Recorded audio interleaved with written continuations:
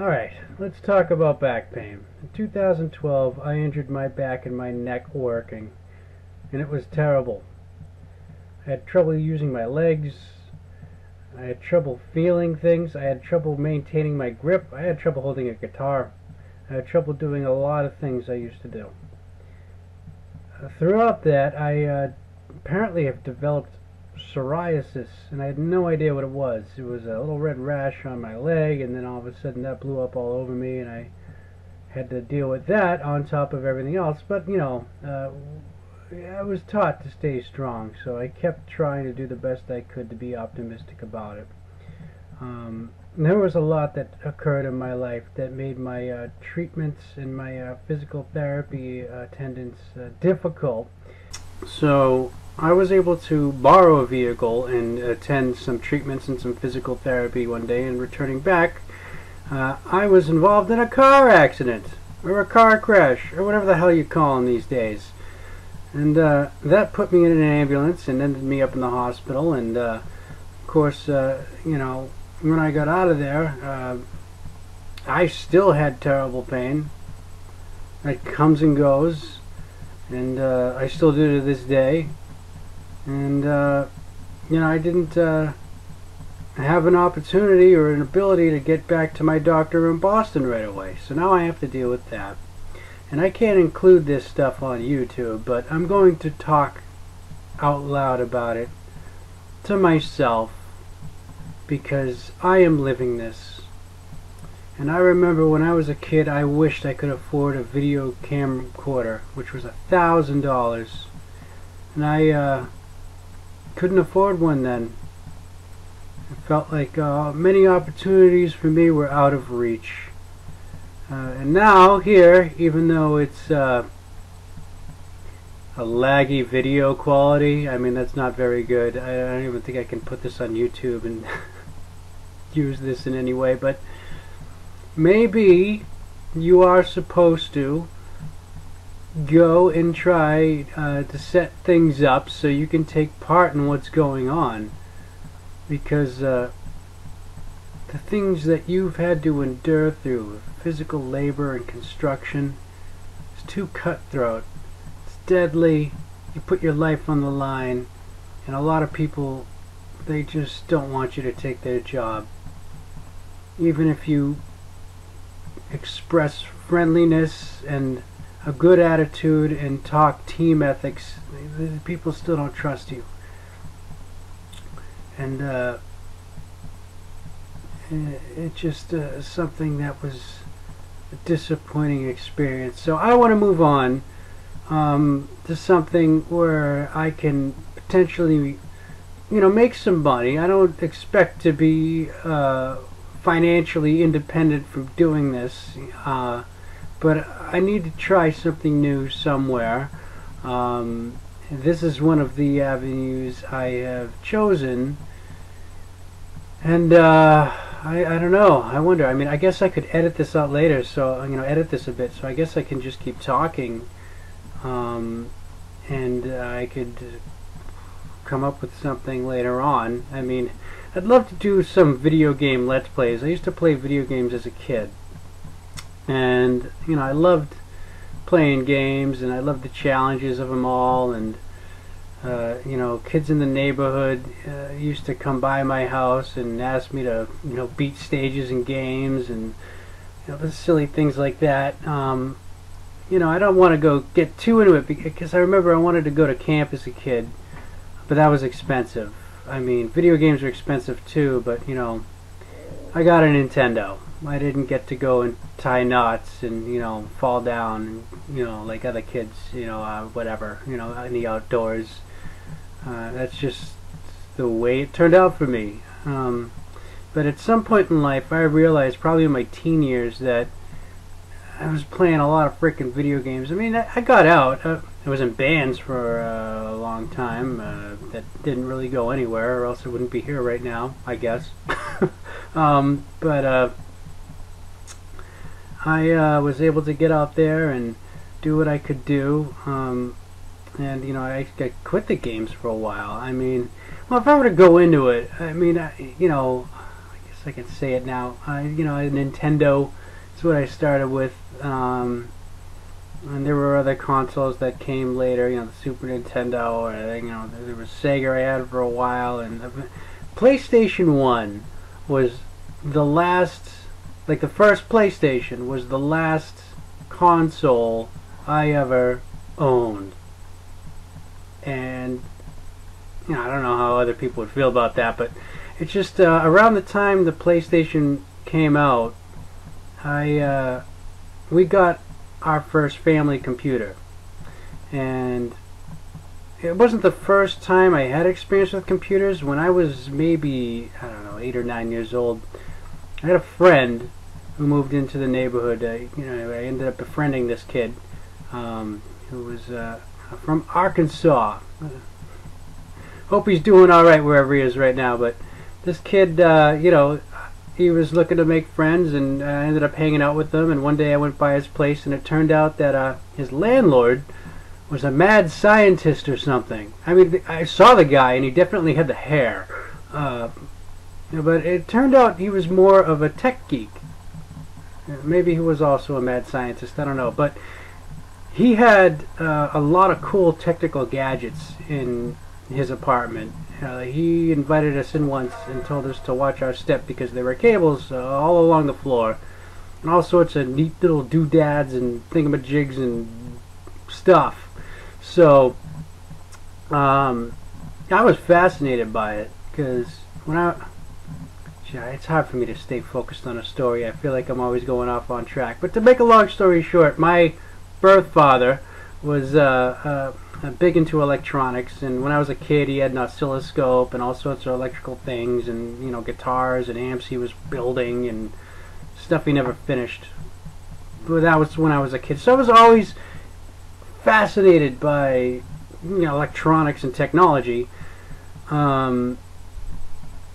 So this guy, my friend's landlord, realized that I was fascinated by it, and I mentioned how I always wanted a computer.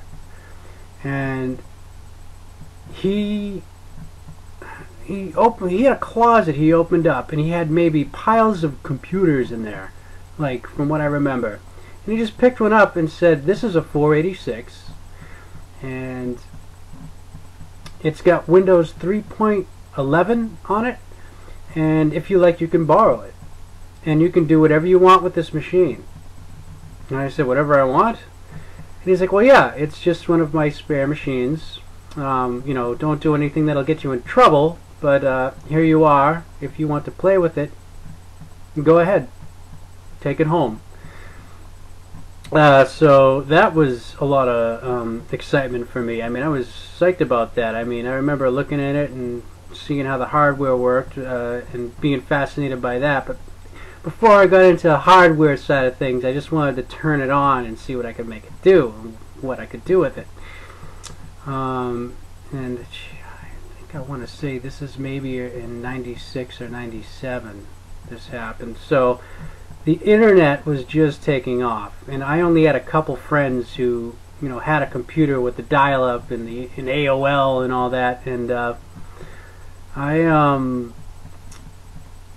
remember there was a game on there. I can't remember what it's called right now, but there were two gorillas on either side of a city, and you had to put in launch coordinates, and you had to hit the other gorilla with an exploding banana, and it was a lot of fun for a while.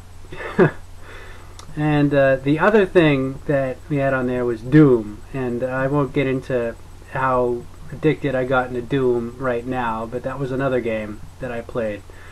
And then there was also World of Warcraft, which I played for the longest time. I got addicted to that. But you know, I did grind sessions. You know, I could play a game for 3-4 days straight and then be done with it and go do something else. You know, like, but I was determined to be victorious in my campaigns in these gaming sessions. Oh, and there we go. My settings just went into sleep mode. All right, so I can edit this terrible quality video later anyway. Oh, we all have to start somewhere, don't we? So where was I? So I got my first computer, and I loved having that technology. I remember playing around with Windows and learning a little bit about DOS and batch files and certain type of UIs on Windows 3.1 that there were programs that launched with screensavers, and there was some other stuff I was learning about that turned out to be I don't know, I guess I could say they were viruses. I didn't know what I was doing. I mean, I remember by the end of it, I think I actually somehow downloaded something that infected the computer I borrowed from this guy. And I was bummed about that. But I remember bringing it back to him and telling him what happened. You know, I downloaded something, and now, you know, the last thing I remember is Windows 3.1 had this little UFO flying around the screen, zapping things, and Windows 3.11, I think. And I just couldn't boot it up anymore without the blue screen of death. So I brought it back to the guy, and he just said, okay, don't worry about it. I'll figure out what you did, and I can fix it. And I was like, all right, you know, you'll have to let me know what happens someday. And it turned out there was some little virus thing. I mean, I ended up downloading somehow, and he told me to be careful where I went, but it is interesting, the internet. And that was mid-90s, mid to late 90s. So, that's where I started with computers, and you know, I realized then how much they could do, and I was fascinated by them, and I was starting to be distracted by the thought of what computers can do over what, you know, my gaming consoles were just gaming consoles. I realized computers help you multitask, especially if you're the type that likes to try and do several different things at once and then go back and assess how accurately you could maintain several things at once. So anyway, fast forwarding around 2000, 2001, you know, my family decided to finally get their own home computer, and I was excited about it. And that's when I started really researching things about you know, computer code. You know, I started, well, delving into how electrical signals that go into this machine are triggering functions and spitting out information in an organized fashion. Like, neat. How do you do that? I remember learning a little bit about binary, how to do the math to turn binary into a language like hexadecimal, for example. And I believe from there that's how different shells were made, or other programming. I mean, I need to go back and look at terminology so I don't use the wrong words, nomenclature. But it was exciting stuff to me, and on top of it all, I ended up learning about online gaming. There was a neighbor of mine who had D&D sessions, and that was a lot of fun. I never played D&D before, so I went over there, and you know, she ordered some drinks and some pizzas, and you know, we just I learned how it worked, the dungeon master telling a story, and how you have to make decisions on what you do, and how you have to help the party, or you know, someone in the party was just, I don't know, it was a lot of fun. It was a lot of fun with all the different personalities. But she mentioned at some point that if we don't get together, there's always this game EverQuest, and you know, I thought to myself, well, the last thing I really want to do is put another game in my life, and but since I was a kid, I always accepted the challenge that video games brought, especially the originals. I mean, I remember sitting down with my dad, and you know, there were games we used to play that had difficulty options and used to tell me always go for hard mode, because once you can beat things in hard mode, you know, everything else is just a cakewalk. So, you know, train hard through video games, though, however that works. So, I got this EverQuest game, and I remember looking at the box before I purchased it and reading it massively multiplayer online. Like, you know, it was always cool sitting on the couch with, you know, one other friend in 2-player mode, and then if you were like super lucky, you had that 4-way adapter thingy, and then, like, you know, 4 of you could like hang out and play a game. But an MMO? Okay, why not? I'll just play it for a little bit, you know, see what it's like. And so I think I played that game for maybe 2 months straight, and it was around maybe the end of its great cycle, I could say, when, you know, before World of Warcraft came out. This game had a huge population, and it had a lot of really friendly, helpful people that you almost don't even run into in games anymore. Like, if you started a game right at the beginning area, there would sometimes just be lots of other players that have played for a long time, just in the area, offering you help, or offering you just quests, like, here, take this and bring this to my friend and I'll give you this. You know, it's like, what a great way to start the game. You know, like, I had a lot of fun, and I got kind of hooked on that game for a while, and I understood what grinding was for the first time through EverQuest, because of how much of it you would have to do. It wasn't hard to find a group, but soloing in a game then took skill. And people used to tell me in the game that if you can't find a group, or if the group is full, go try to solo. Because if you can solo, you may be able to pull things off while you're in the group that you did not have to face, because you're always in the group getting easy mode. But if you know how to solo, you were more prepared for situations where, you know, you were suddenly at that threshold of like 2% health, and, you know, it was either stun, you know, or run for it, or probably both, or, you know, run around like down a potion, or, you know, bandage yourself while you're limping. It was, you know, then that was the great thing about the game too, because there was a lot of word text, so it would leave it up to your imagination instead of putting so much into graphics. You know, a lot was left up to the imagination. But yeah, I won't go too much more into that right now. The second game that I got into was Quake. I saw Quake 3 Arena. Competitive online first-person shooter. And I thought, well, shit, maybe I'd be good at this. Taking all my game knowledge that I supposedly had. God, my teeth need to be fixed. I gotta edit that out later. So anyway,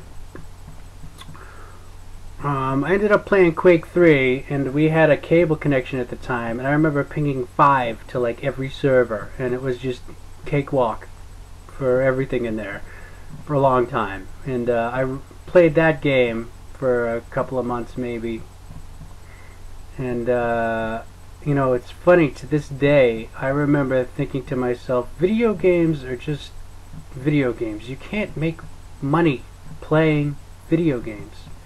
You need to quit this and get a job so you can find some girl and take her on a date and get a life.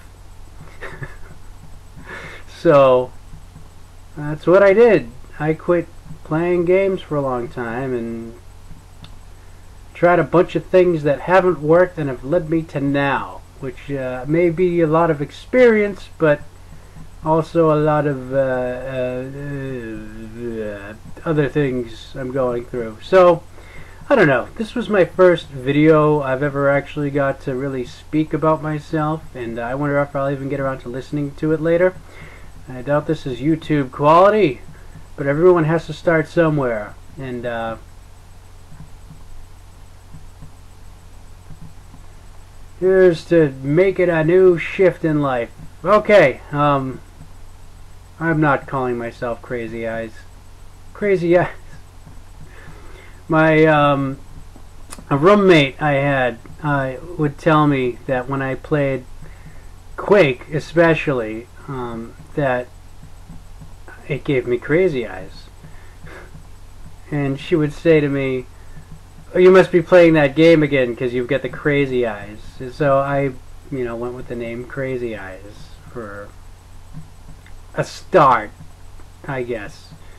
I don't know what else to call myself. I don't know. There's lots of crazy things. I once knew a guy named Chainsaw, so but I'm not going to do that. I'll figure out an alias later. And it is what it is. So, alias over and out.